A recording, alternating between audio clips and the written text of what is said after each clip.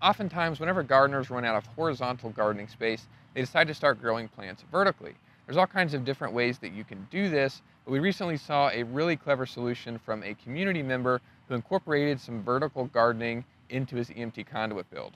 So this large structure is made with maker pipe connectors and EMT conduit, and Aaron recently shared it and we appreciate it a lot. And basically he built this to be a sunshade for not only a sitting area, but also for the raised garden beds that he has on the back. The structure also has supports for climbing plants, and on the back side of the build, you'll notice there's an area for vertical gardening. And I thought the way that he achieved this area was really awesome.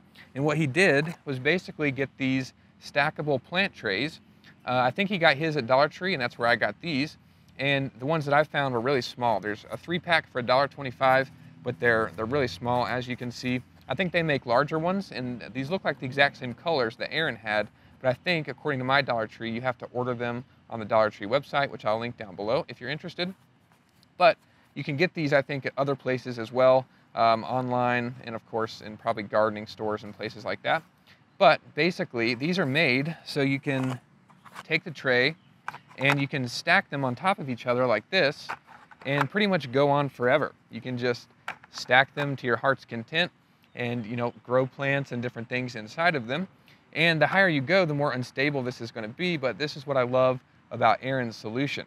So these are solid on the bottom. They're just inexpensive, plastic. But what you can do, and what Aaron did, is actually just cut out a hole to slide these over EMT conduit, as you can see that I have here, and you can see in Aaron's build.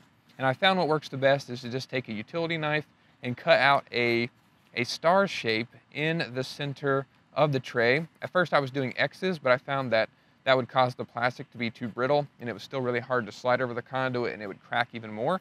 But I think the star pattern works awesome, and basically just creates all these tabs that fold back whenever you slide them over EMT conduit. So basically, however many trays you want, you just cut that star pattern in there, and then you can slide them over EMT conduit, as I have here. Watch out for your plants, of course.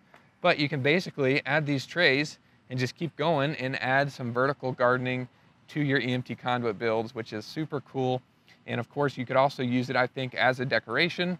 Maybe you've got a desk or a shelf or something, and you want to add maybe some fake plants indoors, and you could just stack some inside, add some fake plants inside, or maybe even use these for storage. I think there's all kinds of possibilities, and it's really awesome.